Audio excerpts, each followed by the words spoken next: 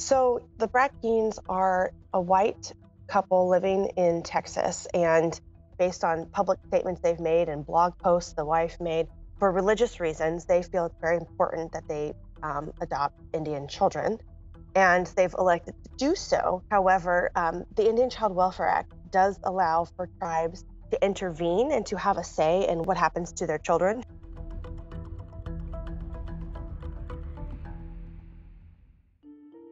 The Indian Child Welfare Act is a law that Congress passed in 1978 that creates procedural safeguards to protect the lives, safety, and welfare of Native children so that if an Indian child is being taken from his or her their home for any reason, we make sure that the priorities are that that child ends up with his or her family first.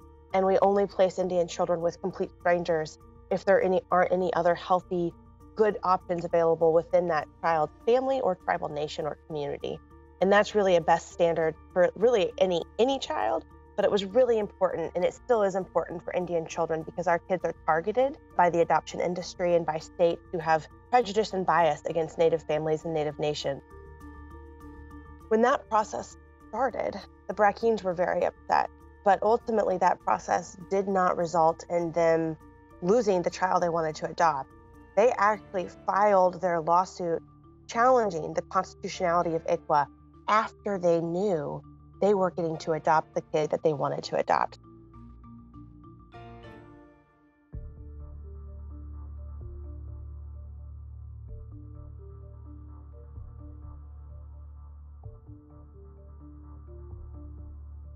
I'd say one of the things I hear most often is just this aching, this grief, this longing to figure out who you are. I think as Native people, as American Indians, as citizens of tribal nations, we have this connection to something before the United States, something that's been here on this land since time immemorial. I think disconnecting us as citizens of tribal nations from our language, from our culture, it's just a continuation of the genocide that the United States sought to accomplish in the 1700s and 1800s, but couldn't.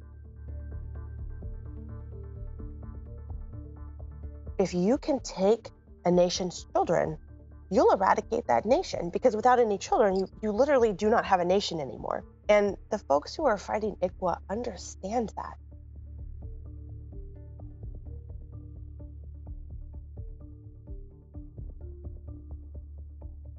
I mean, the youth at Standing Rock, the tribal leaders showed up, but at first it was the youth. It was kids, children.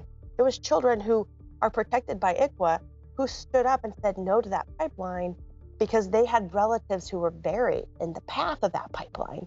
And the pipeline didn't like that, right? But if you can eliminate those nations, if those nations no longer exist, then I think oil and gas understands there's a lot more profit to be had.